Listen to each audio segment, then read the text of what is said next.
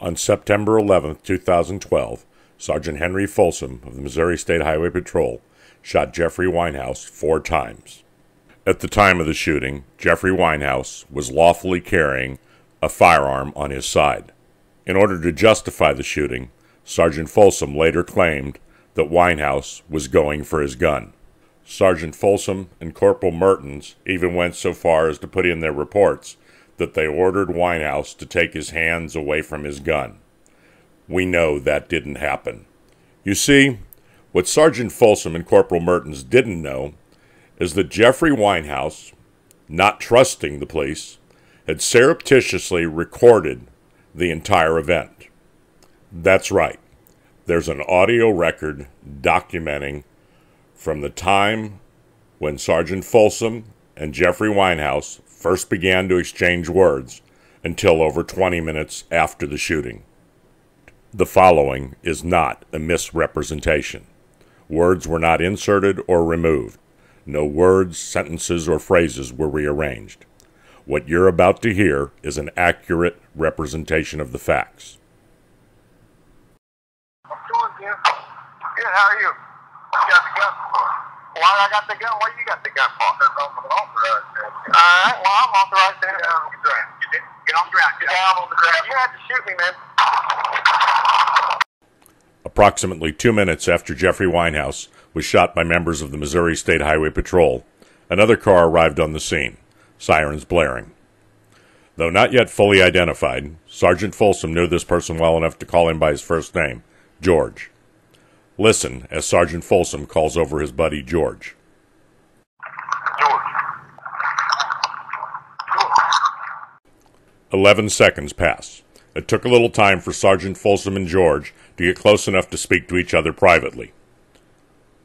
What you're about to hear next is believed to be Sergeant Folsom's recount of the shooting of Jeffrey Weinhaus on 9/11/2012 to his buddy George. The audio levels have been amplified in order to hear what was a much softer background conversation. Let's listen to that a couple more times.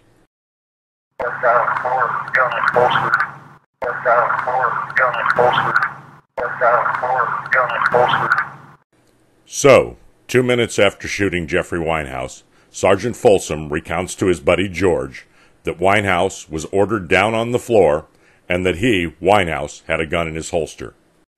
What does Sergeant Folsom claim that Weinhaus said?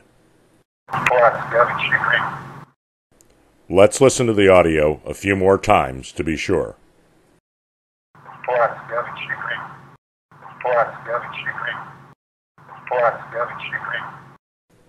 Let's recap. Sergeant Folsom, in his own words, said that he ordered Weinhaus to the floor. He then said that Weinhaus had a gun in his holster.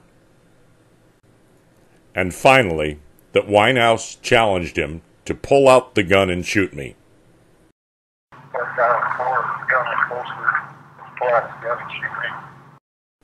So, what did Sergeant Folsom do after he ordered Weinhaus down on the floor, noting that Weinhaus had a gun in his holster, and after Weinhaus told Folsom to pull out the gun and shoot me? This is going to blow your mind. Sergeant Folsom, with pride in his voice, tells his buddy George, I shot him right here. I shot him right here. I shot him right here. Gun in his holster. Pull out the gun and shoot me.